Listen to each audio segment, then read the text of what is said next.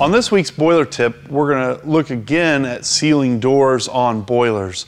We talked about rope before, but I'd also like to talk about felt or fiber wool blanket strips. One of the big benefits of using a blanket strip is that we can get a much wider sealing surface. So if we've got a lip that's a couple inches wide, we get a good complete seal.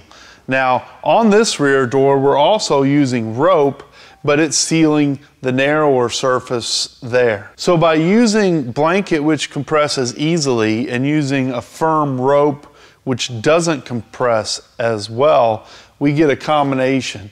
We get a good hard seal here, really nice seal, but we also get plenty of compression so that that can draw up. If we had two really firm sealing media, one might compress and not allow compression on the other. So mixing and matching those sealing materials can really give us a good seal on the rear door, which is important.